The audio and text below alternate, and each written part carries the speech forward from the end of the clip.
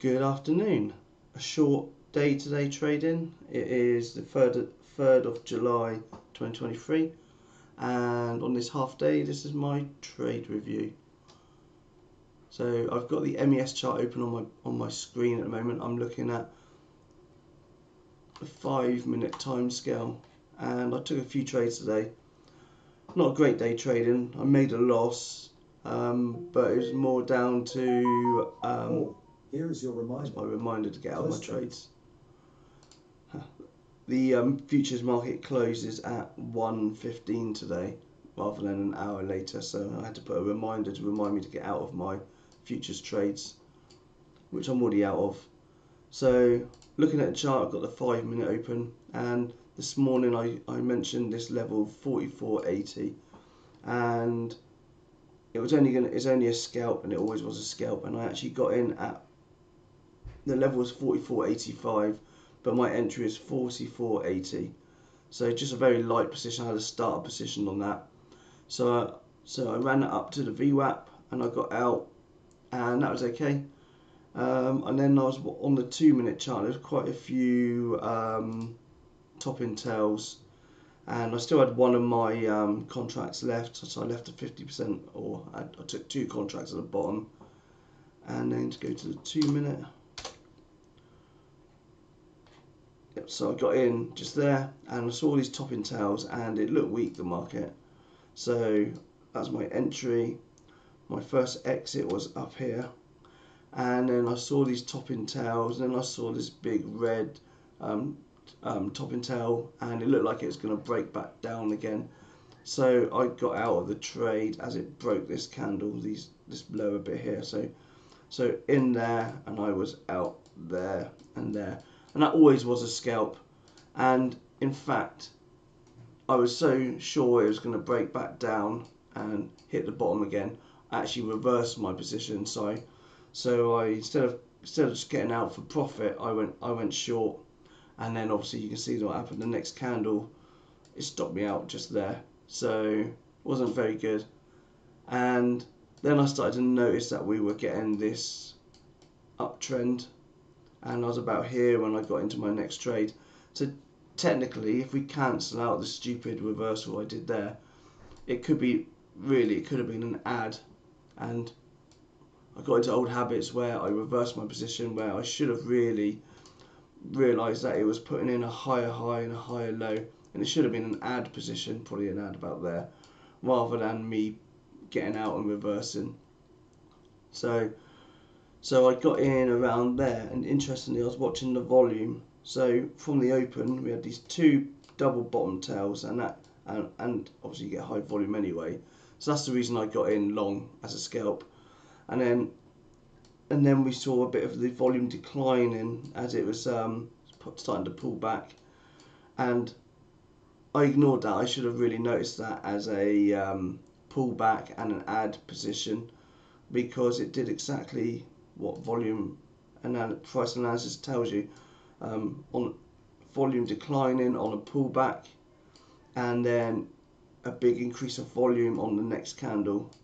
And disappointing, you know, I was already at break even really, because I didn't really, I let my stop me out too much, and I did try reshorting again here, and again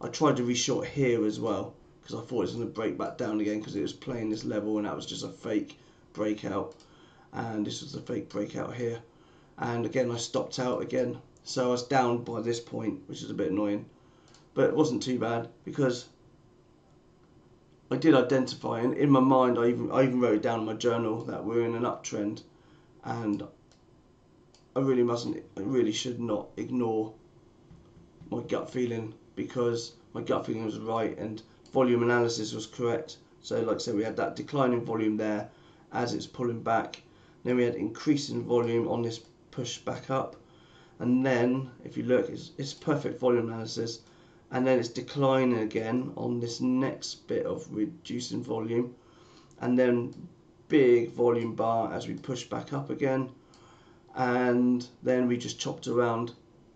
So that was a bit of a choppy area there, and You can see that on the volume chart. It was below average volume, so we wasn't doing much.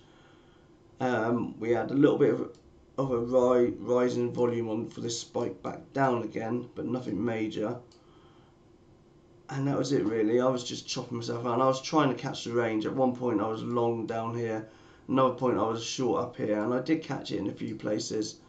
And then I wanted to get short this level here, and so I averaged in there, there and there. And on the SPY, let me flick over to the SPY to show you why I was taking that level.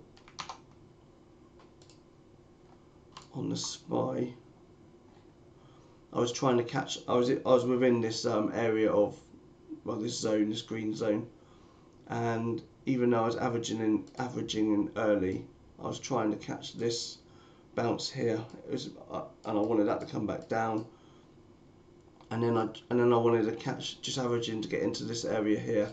So I bought in here a few times. I was a little bit oversized, and the market was hardly moving. And I should have known better really. And obviously at the end of the day we saw these two big topping tails, so I got short again and I took some profits there. I added again up here and I took some out when the market closed. But let's go back to ES because that's where what the chart I was using. And here we go, that's better. So I shorted. I think I took a short here, another one here, and I was trying to buy every top, and then I took a short up here as well, and it did eventually get out, and I did okay. But overall, my averaging in zone was far too wide, and I should have probably just stopped out there instead of trying to use this entire area as a zone for shorting, because the market wasn't moving very well. And I tried my best analysing the volume, but I don't think the volume really reflected the actual true market today. Apart from when we had high volume in the morning, because these are perfect plays. Every time we pulled back, we saw the volume decline. So decline there, started to decline there, and you know, I should have been away from my computer. From this point onwards, I should have been out of the trade and with my kids, taking them down the park or something. But no, I decided to sit in it all day and trying to short what I thought were the tops there, there, there, there, and just for a minor bit of profit here, which kind of made me. It was a red day overall, but not a great day. Anyway, that's my day. That big volume spike there. That one there was a big alarm bells on this one, and so as soon as I saw that, I knew I'd be okay. But I got out up here because I didn't want to. I got out here and here, and I think I had a few shares left to get out, a few contracts left to get out there as well, and then the rest I just got out there. So not brilliant trading, and hopefully next week will be better. Anyway, have a good day and enjoy your celebrations and your holiday tomorrow. Okay, take care.